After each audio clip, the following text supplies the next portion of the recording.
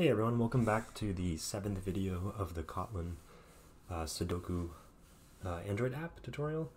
In this video we're gonna fix up some UI stuff. So last time we kind of messed up the buttons a little bit, so we're gonna fix that. And then we're also gonna add delete functionality to our Sudoku game. So first thing we need to do, let's actually just update the UI to add a delete button.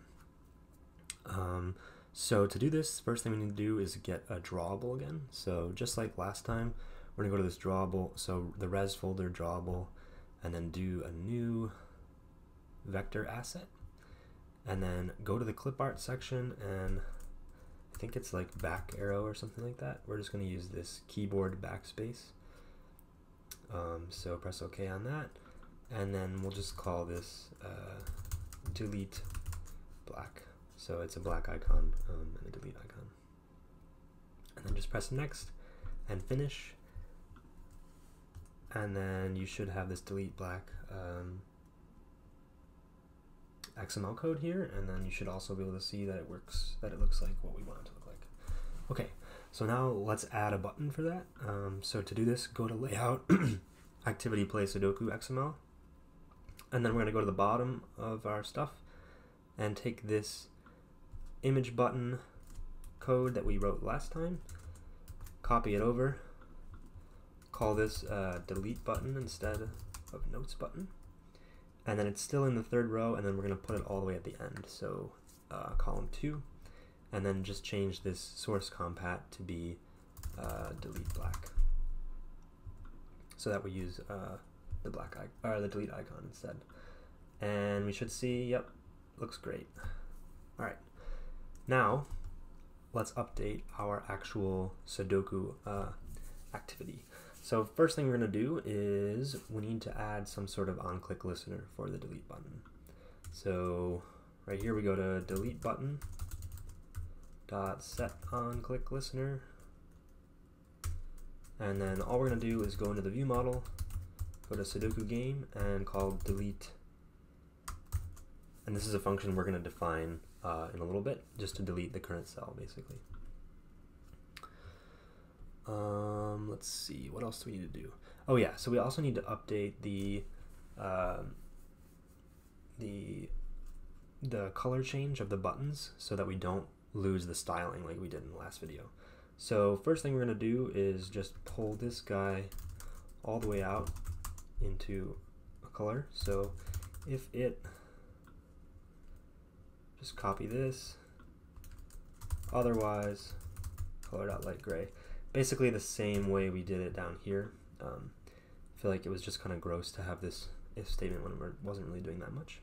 And then all we do is notes button dot background dot set color filter, and then we pass in the color that we want to use, and then porter duff dot mode dot multiply. I don't know exactly what this does, but it was what I found online in order to keep the styling and not mess it up, basically.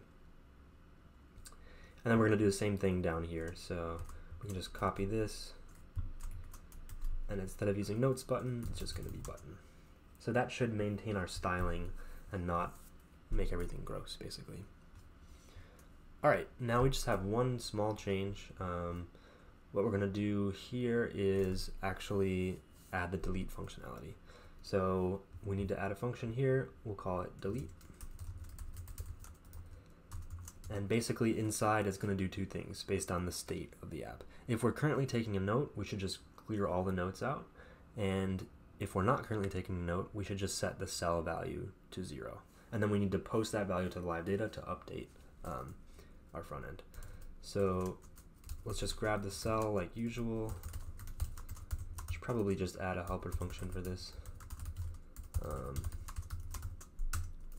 I'm not going to do that right now. And then if is taking notes, we'll just do cell.notes.clear. So that's going to clear everything out of the set of notes. And then we're also going to update the highlighted keys since we can actually just do setup because we know it's going to be empty. since we've cleared all the nodes, we don't want to highlight any keys anymore. So we just need to post an empty set, and then the UI will handle that. And then if we're not taking notes, what we're doing is changing the cell value. So we'll just set that to 0. And then of course we still need to post the new cells to the UI, otherwise nothing will change. Like our backend will look different than the front end, basically. So post all the cells. And that should be it for the changes we need to make. So let's run this and see what happens. Okay, let's take a look at this and make sure it works. So first thing we're going to do is go to note-taking mode, and we can see that the UI is no longer getting messed up. Our note-taking stuff still works. If we do delete, it clears the whole thing. Perfect. And then we can also delete these guys. So that looks like it's working just fine. One other thing I wanted to change, I forgot about this, was just these colors. Basically, you define some default colors in your Android app, and I think these are kind of gross. I kind of want them to go along with this green theme, because green's my favorite color, but yeah, so let's do that really quick. So to do that, let's go to the res folder again, and then in here we have this values folder, which just stores a bunch of constants basically. So colors.xml, we can just change that, and I have a couple of predefined colors that I've already got. So 6EAD3A for the primary, 236 416 for the darker color, and then 793 AAD. Sorry, the tornado siren is going off in the background, but basically this will be our three colors, and then since we're using color primary in the play Sudoku activity, it should